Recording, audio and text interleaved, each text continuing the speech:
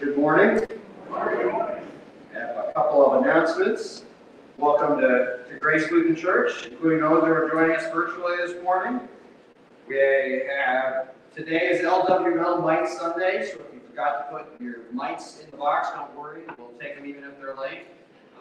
So you may just put them in the box and mark them as mites. Other announcements: continue to have the flood bucket project underway, and there's items you can grab. There's little cards that you want to bring items in for that. When you bring your purchase items to Grace, put them on the table in the cafe. So if you have items you can purchase and you're bringing them in, table downstairs in the cafe. The deadline is October 25th, so we're getting closer and closer to that.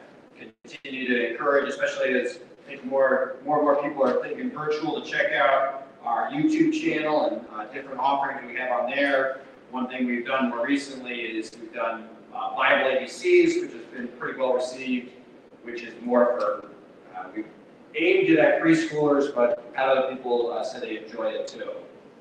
So check out the YouTube channel, check out Spotify, Apple Music, and I may be missing something, but it's probably all in the bulletin.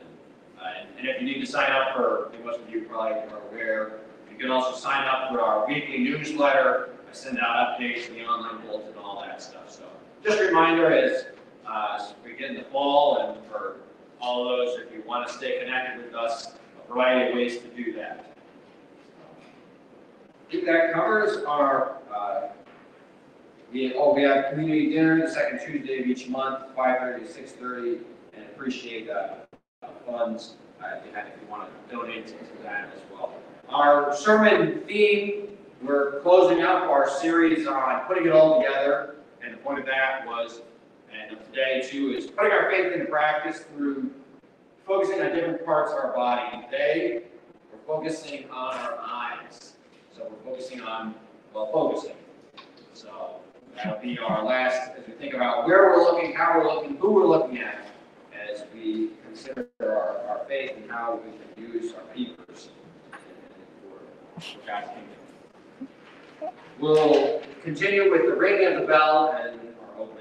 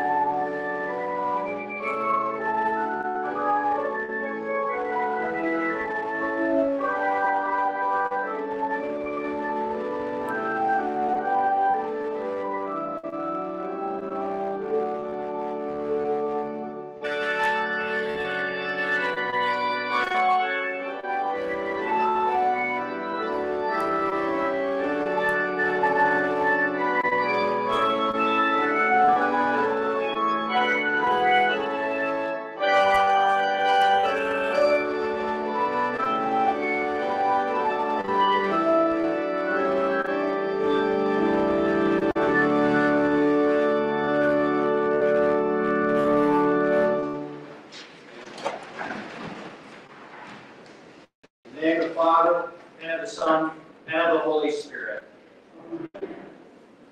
If we say we have no sin, we deceive ourselves, and the truth is not in us. But if we confess our sins, God, who is faithful and just, will forgive our sins and cleanse us from all unrighteousness.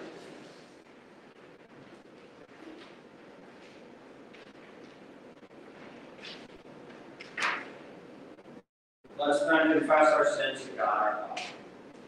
Most merciful God, we confess that we are by nature sinful and unclean. We have sinned against you in thought, word, and deed, by what we have done, and by what we have left undone.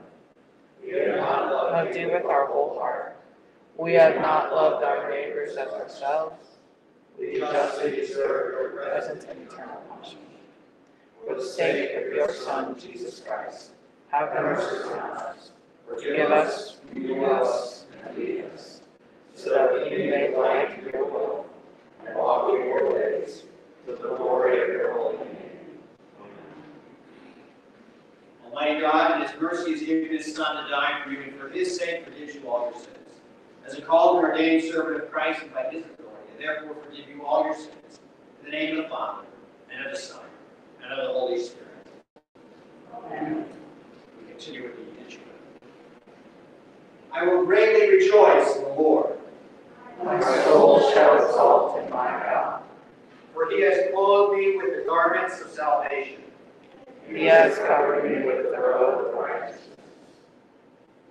As a bridegroom decks himself like a priest with a beautiful headdress, And the bride adorns herself with her jewels. Glory be to the Father, and to the Son, and to the Holy Spirit, as it was in the beginning, it is now, and will be forever. Amen. I will greatly rejoice in the Lord. My soul shall exalt in my God. In peace, let us pray to the Lord. For the peace from above and for our salvation, let us pray to the Lord. For the peace of the whole world, for the well-being of the Church of God, and for the unity of all, let us pray to the Lord.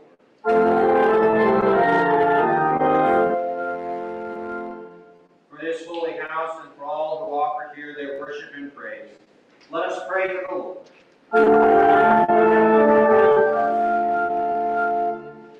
I'll say, comfort and defend us, gracious Lord.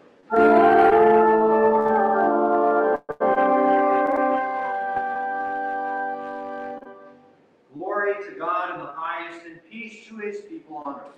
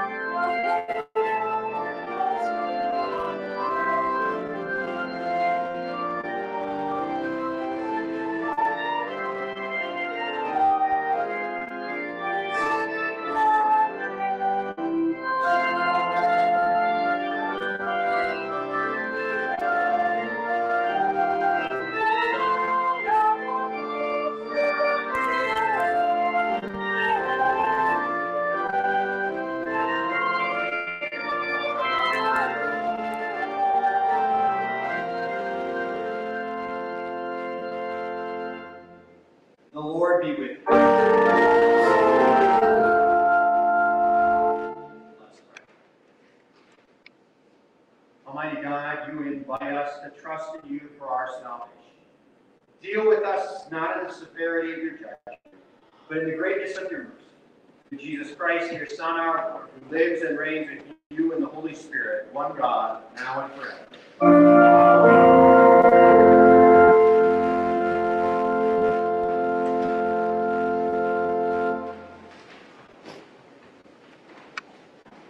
Old Testament lesson is from Isaiah chapter 25. On this mountain the Lord of hosts will make for all peoples a feast of rich food, a feast of well-aged wine, of rich food full of marrow, of aged wine well refined, And he will swallow up on this mountain the covering that is cast over all peoples, the veil that is spread over all nations. He will swallow up death forever.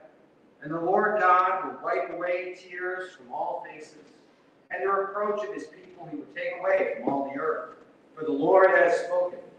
It will be said on that day, Behold, this is our God. We have waited for him, that he might save us.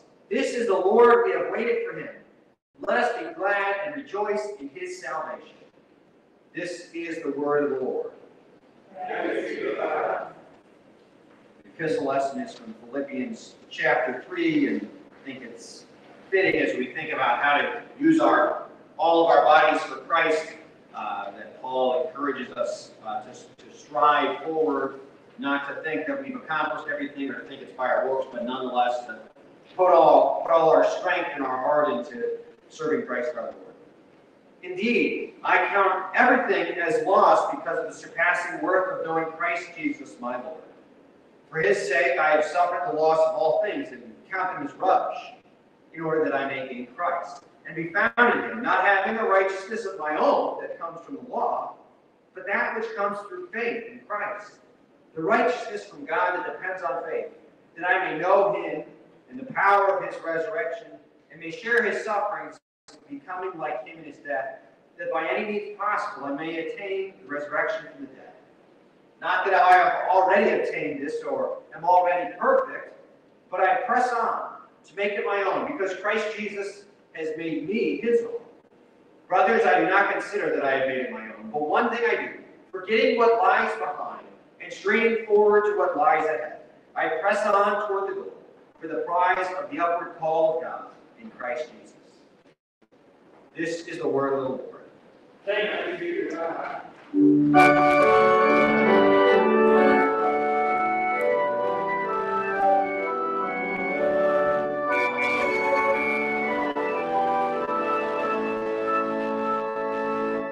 The Holy Gospel according to St. Luke, the 11th chapter.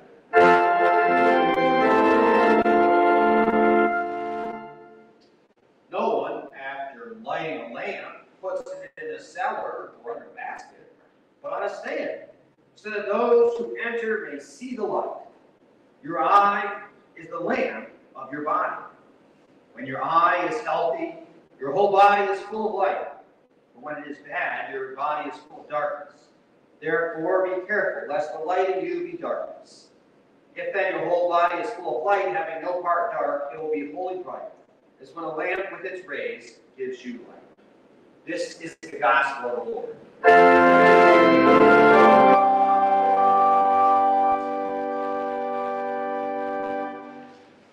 We confess our faith using the words of the Apostles' Creed.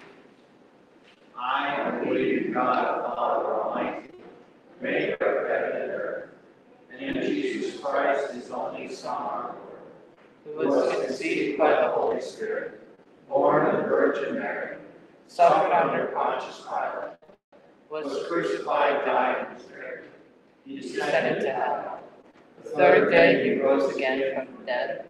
He ascended to heaven, and sits at the right hand of God the Father Almighty. From thence he will come to judge the living and the dead. I believe in the Holy Spirit, the holy Christian Church, the communion of saints, the forgiveness of sins, the resurrection of the body, and the life everlasting.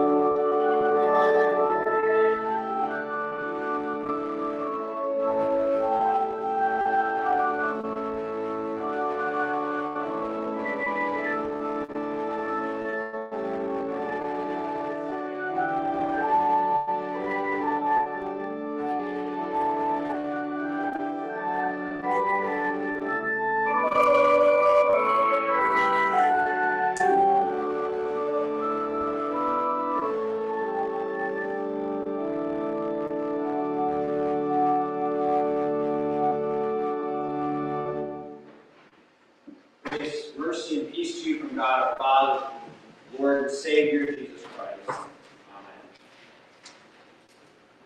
Once again, we're focusing on eyes, or we're focusing on how to use, or maybe to train the different parts of our body to serve Christ as our Lord. And our focus this week, as we've said already, is on our eyes.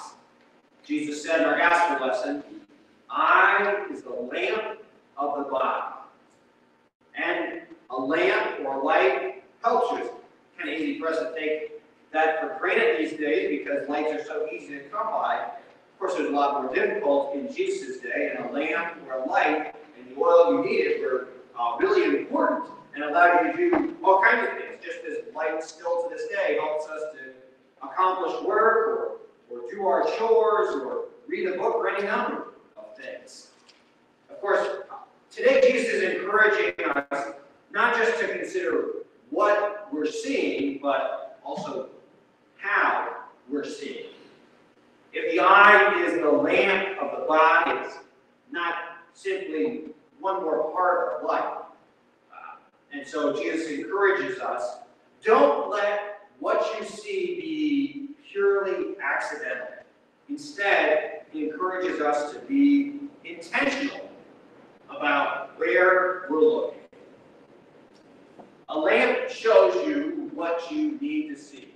As Jesus says, if your eye is healthy, then your whole body is full of light. But when your eye is bad, your body is full of darkness. Therefore, be careful lest the light in you be darkness. It might be helpful to think of our eyes as almost a filter. Now, there's some things, of course, we can't control. There's some things we can see and can't, or we can't control seeing that happen in front of us.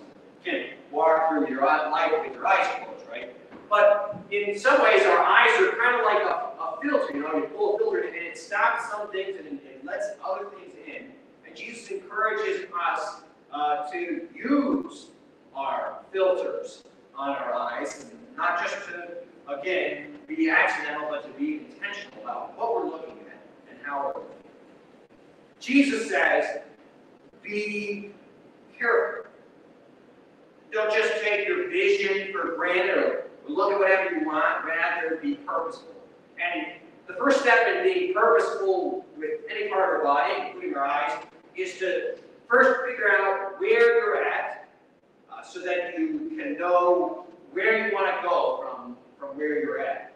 And it would be helpful to take, to think, this past week, what have you seen? What kinds of things have you seen in the past week? Maybe make a mental inventory. Or if you really wanted to get serious about it, you could journal one week for some of the different things you see in that week. What's gone into the, as they say, the window of your soul. You need to make any additions or deletions.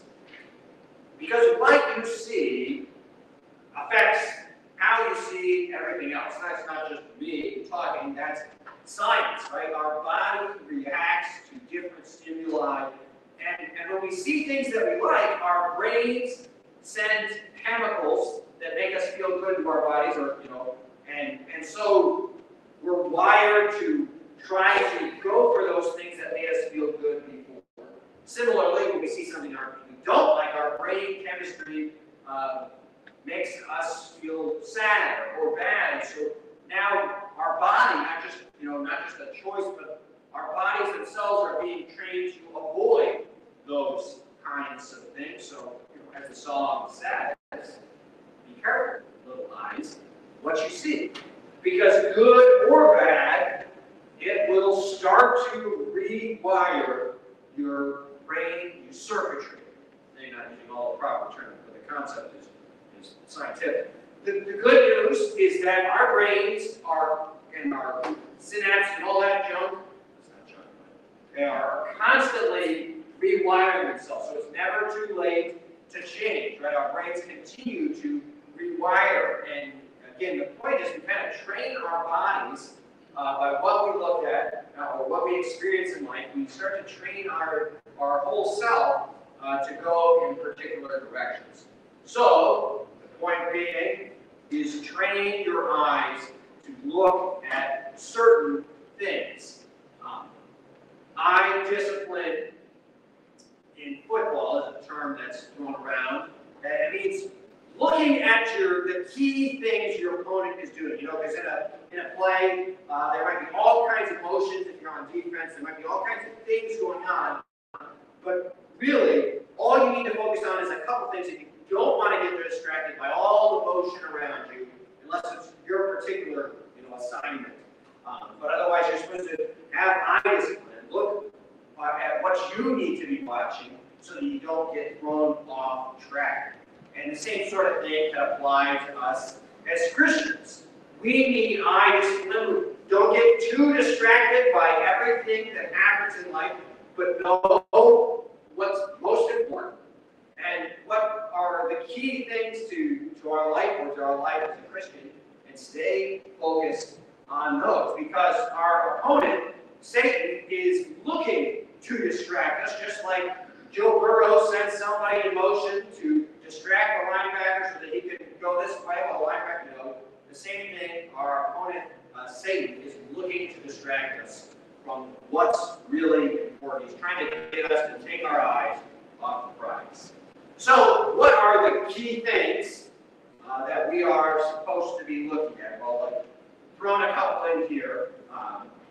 There's probably more, but here's a few different things, keys that we should be paying attention to. And one that I think is particularly pertinent right now is how much time are you spending online? We can't always these days go everywhere anymore, but we can look at a website or check out a YouTube video or join a Zoom meeting or any number of things, right? And right now we can say thank God for the internet. We need it, but we also need to, as Jesus said, be intentional, be careful how we're using it. And the truth is, some people are going to need to spend, everyone's different, and different people are going to need to spend varying amounts of time online. And I'm not going to sit up here and say you need 37 or 163 minutes or whatever. Obviously, I can't make that decision or tell you what's too much or too little, unless you're my kids. Otherwise, everybody's going to have different amounts of time they're going to need to spend online for work or for connecting with family or other things. The only point I want to make is there is such a thing as too much time online. Whatever that line is for you, you're probably going to have a better idea of where it is than I do for you. But the internet can be a time suck, and our phones can become too much of a distraction at times. So it's important, as we're looking today, just a really, I think, relevant issue is how much time we're spending online. Now, again, the internet is, I don't want to say that it's bad, because it's not. In fact, we need it, and it's really helpful for us in many ways. But it's important to remember and keep in mind that TVs and computers and cell phones, they are tools. They're not an end in and of themselves. And when they become an end in and of themselves and they distract us from more important things, well, that's when it's time to rein in our use a little bit. Probably like many of you, I have to admit that there's probably times that I've spent too much time online, or I spent too much time looking at my phone, and so I'm preaching to myself as much as anyone else. But again, it's important to remember that while we need them and they're tools, remember that they're just tools. But here's some more timeless issues that don't rely on technology. Another question is, what should we be looking at? Last week, in our letter to the Philippians, Paul reminded us to focus on what was good. If anything is good or praiseworthy, look at these things, Paul said. What good things might we be looking at? Well, some of these answers, obviously, we can look at God's Word, and it's important to make that a priority. Right now is a wonderful time to look at the beauties of God's good creation. Driving through the hills in Cincinnati and seeing all the different colors, it's a beautiful time. And looking at, simply observing the beauties of God's creation is a positive thing. Or focusing on the tasks we need to carry out. That could mean jobs or tasks at work, or things we're trying to accomplish at home. Another important thing for us to be looking at is those around us, looking at our family, maybe our spouse, or friends, or co-workers. See what people are doing around us and what they need, or what they're communicating to us. It's so important in life and communication, they teach you, to be looking at the person that you're communicating with, because you will miss so much if you're not paying attention to what they're saying, not only with their words, but with their body language and their expressions. And that kind of leads into the next key question is, who are you looking at? Who's in front of you? Who do you see on a daily or weekly basis, or maybe monthly? But if somebody regularly is in front of you, then they deserve your attention. Spending time paying attention to your spouse, or to your family, or to your close friends, or to fellow church workers is important.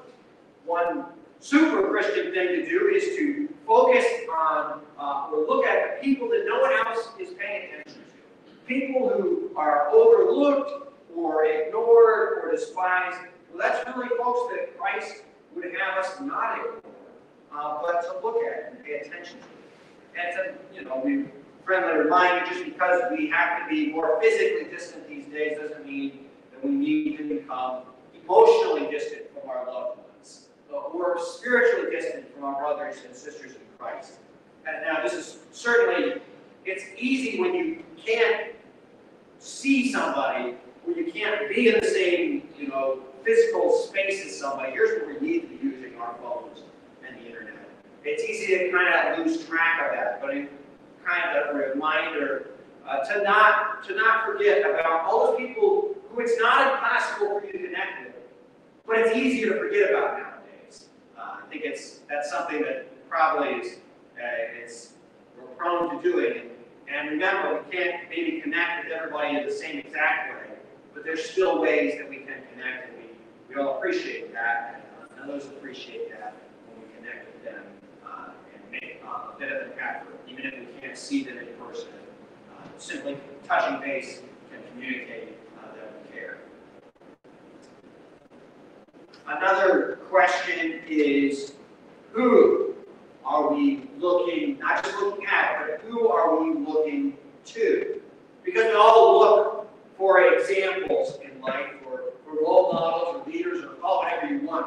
We naturally see people who are successful, and we want to replicate their success. Our default mode is often to focus on our families as our role models and examples of how to live. But even with the best of families, we all still need to look for others, look to others as well for clues or advice on how we ought to live, or speak, or act. We need positive Christian examples.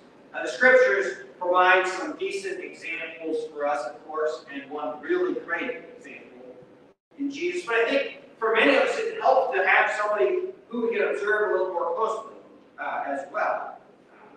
I was certainly blessed, as many of you maybe were too, to have really helpful and good examples around me. My parents and my brother my older brother were much more often than not good examples to me of how to live and act, and I thank God for them.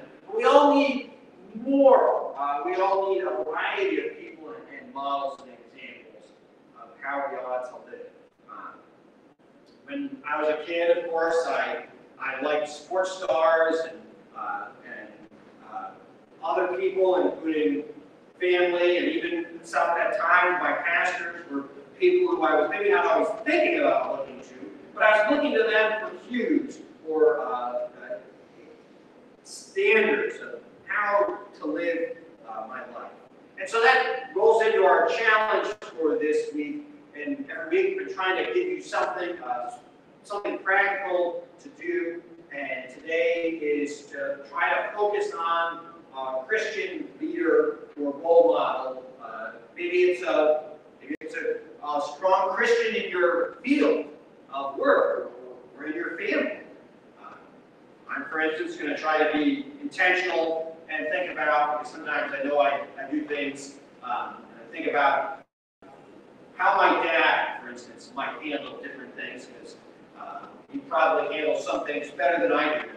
Do better to pay attention to his example. So that's one thing I'm going to do. I recently got a book by a Christian, Lecrae, who's a Christian musician, but who's also really creative and intelligent and faithful in his faith in Christ. And so I'm reading that book. Your list of who that is could be very, very different. But what's important is to have some God-fearing, faithful examples that we look to, and I encourage you to do that this week. And how you do that, again, might be different. I like books, and so reading a book is a natural way. Reading a book might not be a way to do it. It might be just paying attention to somebody, or watching a video about them, or an interview with them, any number of things. Of course, above all, we look to Christ our Lord. We look to Jesus as the author and perfecter of our faith, as the author of Hebrews says, because he's going to tell us, Jesus tells us many things. He gives us wonderful advice and instructions on how to live. He gives us advice on all kinds of things, including our eyes and how to use our eyes. He gives us advice about how to treat our neighbors, how to have have compassion, and how we ought to live and speak and even think. We don't just look to Christ for instructions. We also can look to him as an example, because as we said, we need examples. We need visual examples of how to live and think and breathe and act in this world. And certainly none can surpass Christ our Lord, although really good examples will reflect on him. It's good not just to read about Jesus, but to really look, if I can use that expression, to pay attention not just to the words, but to what Jesus is actually doing in our gospel lessons, as he's having compassion, or reaching out, or touching someone, or any number of actions that our Lord is doing that we can learn from. We can see how he interacts with others, and we also can see how he keeps his eyes focused on God's plan of salvation, which for him meant a single-minded focus on the cross and the victory that he won for you and me at great cost to himself. But ultimately, we look to Christ for something even greater than only instructions or example. We look to our Lord and Savior for mercy and grace. We're expecting something when we look to our Lord. We're not only here to observe what Jesus does, we're to see an example. We want something from him. We have been promised something from him. We expect something from him. We want proof of his love and forgiveness for us. And of course, he gives it to us. And that is what a cross is meant to remind us of God's great love for us. And that's why Christians, that's why we use crosses. Not because the cross is a holy or good thing in and of itself. It was actually quite a nasty, ugly thing in its day. But we remember God's great love for us and the salvation and purchase for us on the cross and the forgiveness that He promises. So, as we think about our eyes, it's important to, we in some ways we keep an eye on ourselves and be careful about what we're doing and what we're looking at and how we're looking. We also keep an eye on leaders around us, Christian examples in front of us who can give us, who we can look to for how to take that next step or how to deal with a certain problem or adversity. And of course, we first and foremost keep our eyes fixed on our Lord and Savior. We look to Christ and to the cross because our sins are shadowed by God's grace. He is the light, and as we look to Him, He fills us with light as well. In Jesus' name.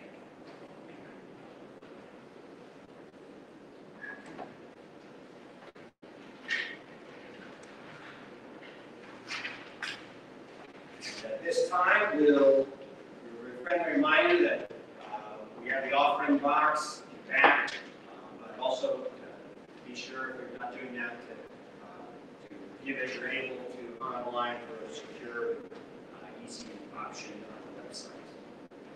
Continue with some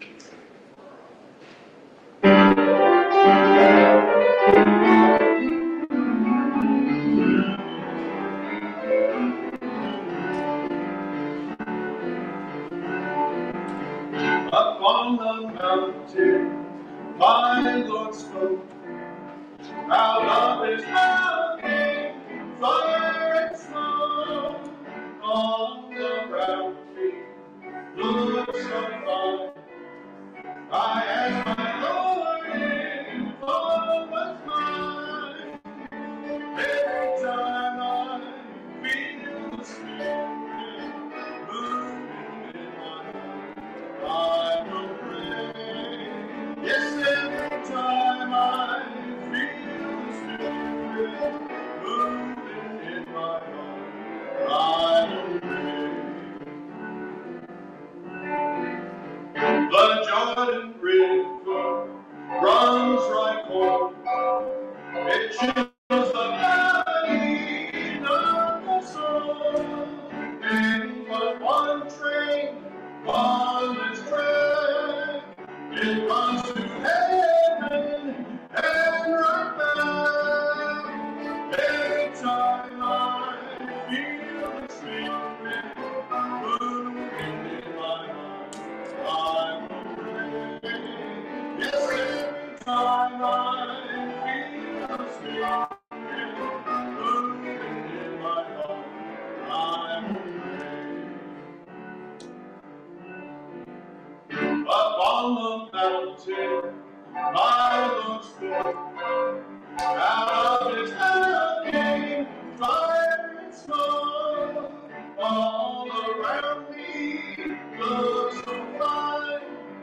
I asked my Lord if all was mine. Every time I feel the Spirit moving in my heart, I will pray. Yes, every time I feel the Spirit moving in my heart, I will pray.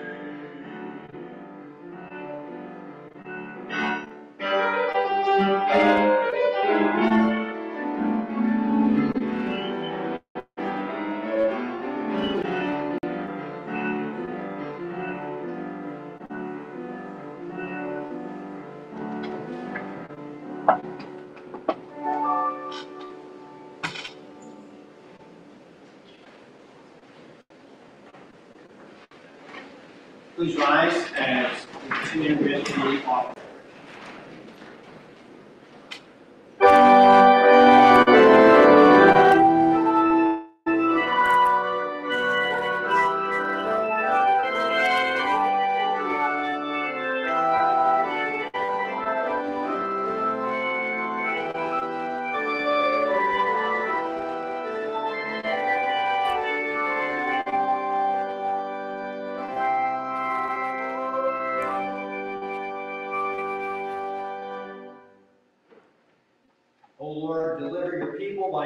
power and grant to us grace sufficient for all our needs and for the needs of all three.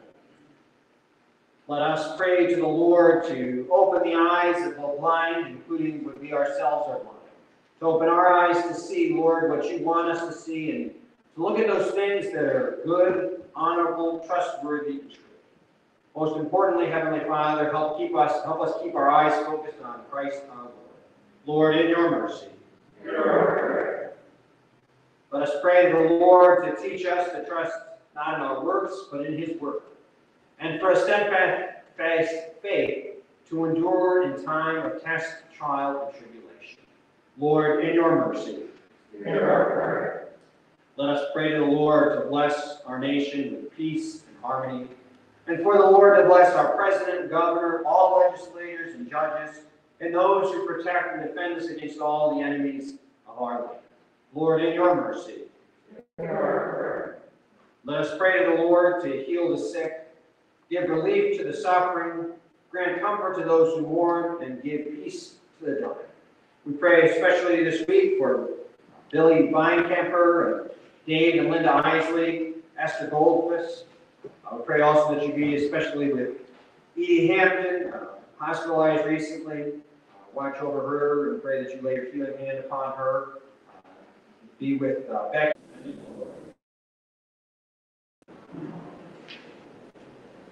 Lord bless you and keep you. The Lord make his face shine on you and be gracious to you. The Lord look upon you with favor and give you peace.